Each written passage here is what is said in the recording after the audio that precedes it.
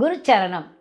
எனது எனர்ஜினஸ் பிள்ளைங்க மற்றும் உலக மக்கள் எல்லா டாக்டர்ஸும் என் ரத்தத்தில் கலந்த அத்தனை மருத்துவர்களும் எல்லாரும் உடல்நலம் மனநலம் பெற்று இந்த உலகத்துக்கு நல்லது செய்யணும், அவங்க குடும்பங்கள்லாம் நல்லா வாழணும்னு நம்ம வேண்டிக்கிறேன். இப்போ நான் பேச போகிறது என்னென்னா, ஒரு முக்கியமான உங்களுக்கெல்லாம் புரியாது, இது வரைக்கும் கேள்விப்படாத ஒன்றா இருக்கலாம், சில பேருக்கு தெரிஞ்சிருக்கலாம், அது அதிசயம்தான். என்னென்னா, பெக்கான் மக்களின் ரகசிய சின்னங்கள்.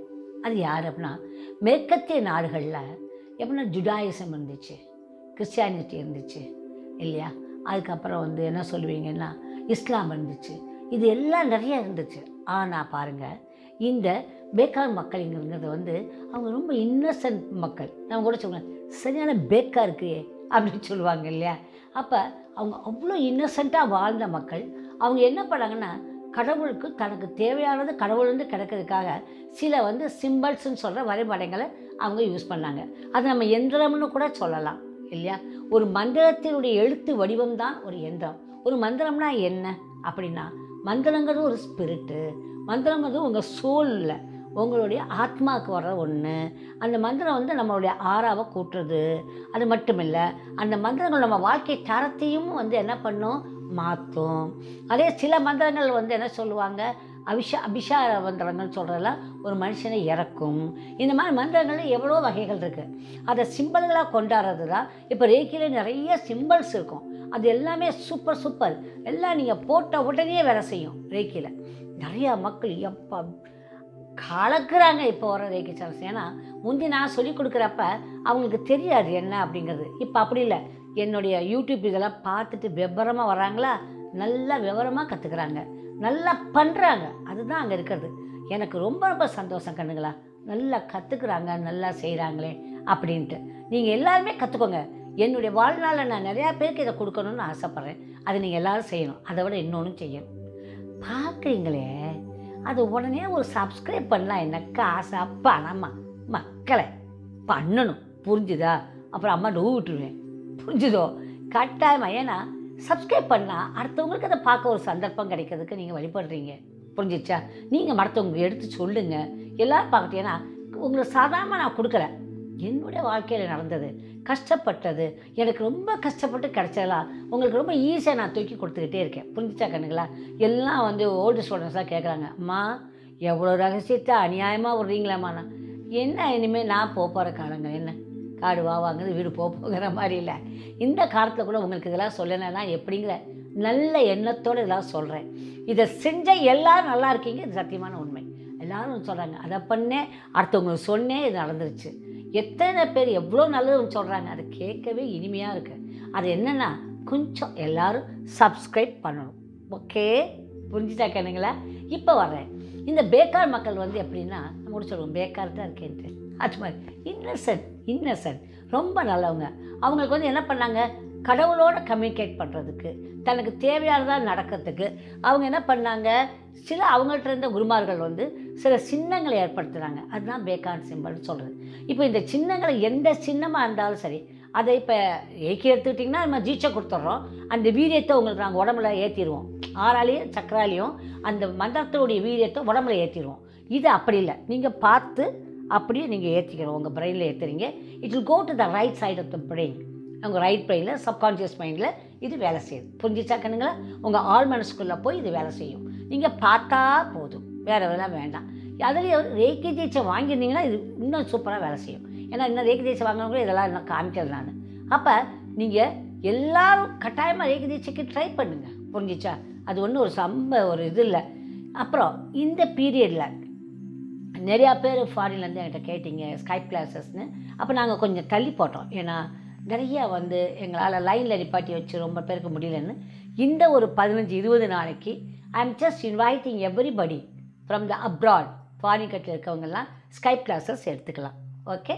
அது நான் அதையும் சொல்லிட்டேன். இப்போ பார்க்கலாம். மேஜிக் ஸ்ட்ரென்த் அப்படின்னு ஒன்று இருக்குது. என்ன? எனக்கு வலிமை வேணும், உடலில் சக்தி இல்லைப்பா, மனசில் போச்சுப்பா, கவலையாக இருக்குப்பா, எல்லாம் போச்சுப்பா, நான் எப்படி எனக்கு கிடைக்கும் அப்படின்னு சொல்கிறீங்க. ஆஃபீஸ்க்கு போயிட்டு வரீங்க, இல்லை ஹாஸ்பிட்டல் டாக்டராக போயிட்டு வராரு, அவருக்கு உடம்பு டயர்டாக இருக்குது. இந்த மாதிரிலாம் இருக்கிறதுக்கு நமக்கு என்ன வேணும்? We need strength. இல்லை நமக்கு உடலில் சக்தி வேணும். அந்த சக்திக்கு தான் இந்த சிம்பல். புரிஞ்சுதா? Magic strength. இதில் 4 இருக்குது. இந்த மாதிரி 4 இருக்குது. அதில் இன்ட்டு போட்டு இருக்குது.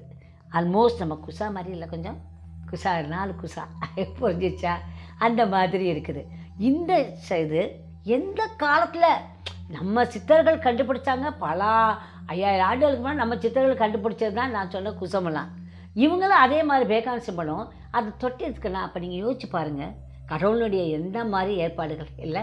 அதே தான் மாதிரி தானே இது வந்துருக்கு கண்ணுங்களா? இல்லை, இது மேற்கத்திய நாடுகள், ஃபாரின் கண்ட்ரீஸில். இது நம்மளோடது வந்து இந்தியன் கண்ட்ரியில் கிடச்சது தான் நான் கொடுத்த குசம் யந்திரம். அது எல்லாம் நல்லா வேலை செய்யுது. குசம் யந்திரம் சூப்பராக. சின்ன சின்ன பசங்களாம் குசம் போட்டு நல்ல மார்க் எடுக்கமான்னு சொல்கிறாங்க. அந்த மாதிரி இதை யூஸ் பண்ணி பாருங்கள். இதை ஒன்றும் செய்ய வேண்டாம், இப்படி பார்த்தீங்கன்னாலே போகிறோம். மனசை நிறுத்திக்கிறீங்க, பெட்டுக்கடியில் வச்சுக்கிறீங்க, நீங்கள் உட்கார இடத்துல வச்சுக்கிறீங்க. இந்த சிம்பல் வந்து எனர்ஜினஸ்ட்டில் கேளுங்க. இது வந்து மேஜிக் ஸ்ட்ரென்த்துக்கு சூப்பர் சூப்பர் சூப்பர். உங்கள் உடம்பு வலிமையாக இருக்கணும், உங்கள் மனசு வலிமையாக இருக்கணும். 2 வலிமைக்கு என்னது? இந்த மேஜிக் ஸ்ட்ரென்த். புரிஞ்சுதா? இந்த சிம்பல் அல்ல. அடுத்தது என்னென்னா, நம்ம ப்ரொடெக்ட் பண்ணிக்கணும். இப்போ நம்ம வெளியே போகிறோம், ப்ரொடெக்ட் பண்ணிக்கணும். வெளியே போனாலே பயமாக இருக்குதே, அதுக்கு இப்போ பழகணும். எந்த வியாதியும் வரக்கூடாது, இல்லை வீட்டுக்கு பொருட்கள் எதுவும் காணாமல் போகக்கூடாது. இந்த மாதிரி நிறைய விஷயம் இருக்குது. அதுகளுக்கு உண்டான ஒரு ப்ரொடெக்ஷன் சிம்பல் ஒன்று வேணும். மற்ற சமயத்தில் வந்து நம்ம ப்ரொடெக்ஷன் என்ன சொல்லியிருப்போம்? ரேக்கியில் தனியாக நாங்கள் ப்ரொடெக்ஷன் சொல்லிக் கொடுப்போம், விதவிதமாக சொல்லிக் கொடுப்போம். இதே வந்து புத்தர் ஹீலிங் நம்ம கற்றுக்கிட்டவங்களுக்குலாம் சூப்பர் வந்து ப்ரொடெக்ஷன் சொல்லிக் கொடுத்துருக்கோம். அது மட்டும் இல்லை, இப்போ குவானினை பற்றி தெரிஞ்சுக்கிட்டவங்க அந்த ப்ரொடெக்ஷன் கற்றுக்கிட்டாங்க. அந்த மாதிரி நிறைய ப்ரொடெக்ஷன்ஸ் இருக்குது. ப்ரொடெக்ஷன்ஸாக பாதுகாப்பு வளையங்கள் விதவிதமாக சொல்லி கொடுத்துருக்கோம். அப்போ இதில் வந்து அப்படின்னா நீங்கள் ஈஸியாக ப்ரொடெக்ஷன் உங்களுக்காக இது ரொம்ப ஈஸி. இதை நீங்கள் 4 சைடும் வரைஞ்சி கூட வீட்டில் வச்சுக்கலாம். இந்த 4 கார்டை அப்படி எப்படி வச்சுக்கவும் செய்யலாம். நீங்கள் சும்மா ஒரு இடத்துல கொண்டு ஒட்டி வச்சிடலாம், இல்லை ஏதாவது உங்கள் ரூமில் ஒரு இடத்துல வச்சுக்கலாம், இல்லை படிக்கிற இடத்துல வைக்கலாம், பெட்டுக்கடியில் வச்சுக்கலாம், எப்படி வேணுமா நீங்கள் வச்சுக்கலாம். ஒரு ஷர்ட் பாக்கெட்டில் சின்னதாக வைக்கிறாங்க, அதை வாங்கி நீங்கள் வச்சுக்கலாம். அது ப்ரொடெக்ஷனுக்காக. This is acting. நல்லா புரிஞ்சுக்கணும். இப்போ நான் வந்து கையை அப்படின்னா நீங்கள் என்ன சொல்வீங்க? ஏதோ என்ன சொல்கிறாங்களே, இந்த கையை ஏதோ அப்படி பண்ணுறாங்களே, இல்லையோ இருக்குதோ அப்போல்லாம் தெரியுதுல்ல. அந்த மாதிரி நம்ம என்ன சொல்கிறோம்? வா அப்படின்னு அர்த்தம் இல்லையா? அப்போ ஒவ்வொரு சிம்பலுக்கும் நம்ம காட்டுற ஒன்றுக்கும் அதுக்கு என்ன இருக்கும்? ஒரு மதிப்பு இருக்குது. அந்த மதிப்பு தான் இந்த சிம்பலினுடைய மதிப்பு. இதனுடைய vibration, the frequency of the energy is for protection. புரிஞ்சுதா? இது ப்ரொடெக்ஷன்னா பாதுகாப்புக்கு. இந்த பாதுகாப்பு எல்லாத்துக்கும். புரிஞ்சா? நீங்கள் என்ன புதுசாகனா அதுக்கு அடியில் தூக்கி போட்டு வச்சுட்டிங்கன்னா அதுவே ப்ரொடெக்ட் பண்ணிக்கிறோம். புரிஞ்சிச்சா? இதை ரேக்கியோட சேர்த்து வரப்பினா என்னென்னா, நிறையா ரேக்கி ஓரியன்டான விஷயங்களை உங்களுக்கு அதை பிரித்து கொடுக்க. எல்லாம் ரேக்கி கிளாஸ் வந்தோடனே அம்மா இது புரிஞ்சிச்சுமா அப்படிம்பாங்க. அதாவது ரேக்கி கிளாஸ் ஒட்டின விஷயங்கள் இதெல்லாம். ஆனால் உங்களுக்கு நான் கொடுக்குறேன். ஏன்னா நீங்கள் கற்றுக்கிட்டிங்கன்னா இதை அப்படியே செஞ்சிங்கன்னா உங்களுக்கு பலனாக இருக்குமே அப்படின்னு கொடுக்குறேன். அதுவும் இந்த காலகட்டத்தில் protection simple is very very important. இதை அப்படி சுற்றி போட்டுட்டு போயிருங்க, அதை கையை வச்சுட்டு போங்க, எந்த வியாதியும் வராது. புரிஞ்சிச்சா? No virus. ஓகே சொல்லுங்களா? அடுத்தது பார்ப்போம். நாங்கள் ஆடுவது பாடுவது காசு வேணும். இது ஏற்கனவே இந்த சிம்பிளை நான் சொல்லியிருக்கேன். இருந்தாலும் சூப்பர் சிம்பிள். இதை நான் 25 வருஷமாக யூஸ் பண்ணுறேன். 26 வருஷமாக இதெல்லாம் யூஸ் பண்ணுறோம். படத்தில் வரைஞ்சிடணும். 7 மடிப்பு சொல்லி கொடுத்துருக்கேன். அந்த 7 மடிப்பு படத்தில் எங்கள் ரேக்கி சாரஸில் அதை வரைவாங்க. என்னை போட்டுட்டு இது இப்படி ஒரு கோடு, இப்படி ஒன்று வரைஞ்சிடுறீங்க. பச்சை கலர் பேனால் படத்தில் காந்திக்கு முன்னால் இதை வரைஞ்சிருங்க. வரைஞ்சி 7 மடிப்பு மடிச்சுக்கோங்க. உள்ளே அதை எழுதிருங்க.